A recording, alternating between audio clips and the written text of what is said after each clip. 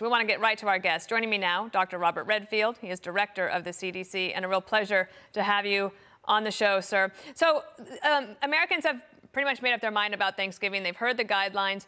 You believe, though, that we need to redouble our efforts in terms of mitigation. How do you think we should do that if people feel like they're already doing a lot?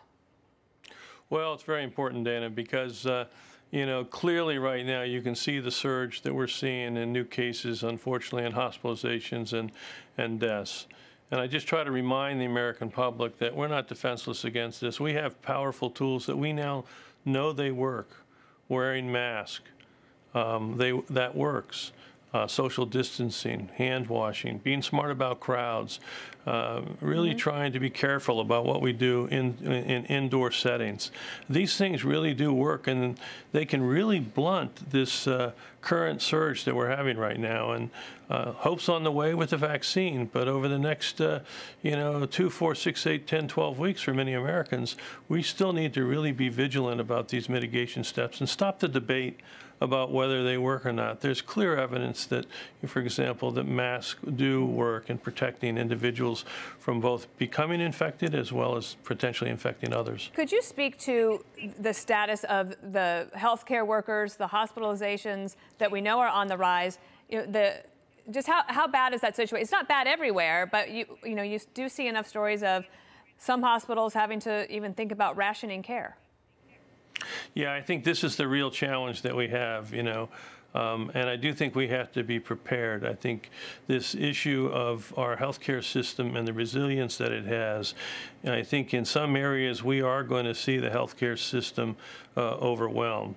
And this is why, again, the vigilance in the mitigation steps is so important to keep those healthcare systems from going over the top in terms of being able to maintain their resilience, not just to serve people with COVID, but to serve people without COVID. So I know that you are a big proponent of following the science and the data, and I want to talk about schools in a moment, but I do want to ask you this. So I read in the New York Times, just that the available data right now doesn't say that small gatherings are a big problem. Do you dispute that?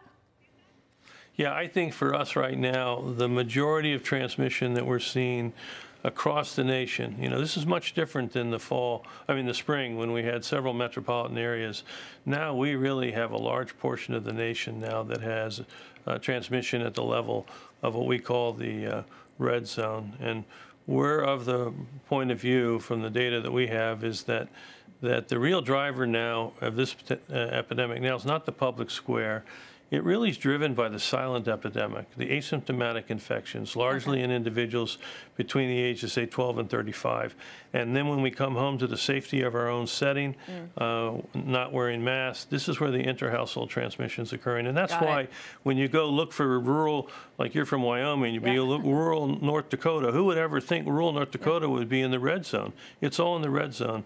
It's really being driven by household gatherings. Okay, so then let me ask you, I know that you just said last week at that White House briefing that schools, you think, should and can stay open. We know that some of them are closing. What data point do they need, or that you could you provide to help them get a plan to get schools to reopen, and how soon could parents see that? I mean, after the first of the year? Well, I think it's important for each of these jurisdictions, as I said, to do this not based on emotion, but based on data. So each of these jurisdictions have data in what's happened in their schools since they've opened. And I can say at a national level what we've seen is that we've seen that really the K through 12 schools have not been a source for significant outbreaks or for significant acquisition. When we've gone into schools to evaluate the kids that are infected or the teachers infected, it turns out the teachers got infected from the community, from maybe their spouses or their family. But not the kids. But not the kids. And the students didn't get infected in school, they got infected from their household or their community. So really, if you look at the data, and this is what I'm asking people to do, because each jurisdiction is going to make this decision, look at your own data and see how well has your school program worked. The programs that I've seen across the country, they've really worked remarkably well. Many people that were negative about opening schools now are saying, wait a minute, We were able to do this safely and responsibly. And I think it's an important lesson for other industries that we want to keep open.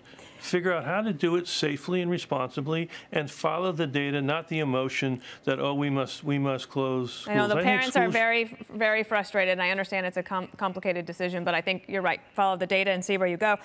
There's good news on these vaccines. I know that we're a few weeks off before some people start getting vaccinated, but how do you help decide and inform the decision-making process as to who gets the vaccine first? That's going to be the next real difficult problem to try to communicate to the public.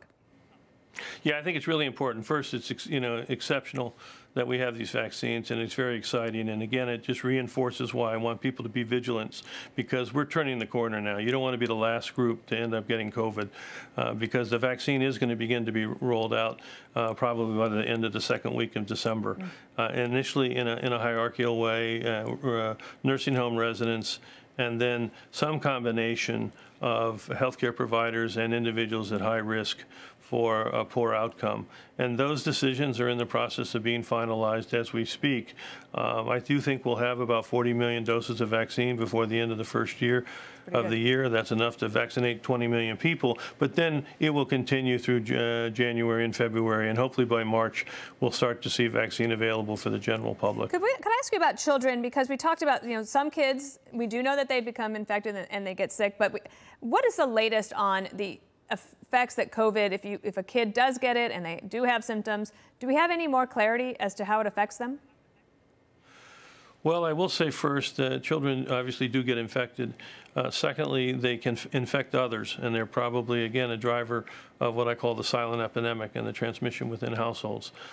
Third, it is correct that a majority of individuals under 17, if they do get COVID, really don't develop symptoms.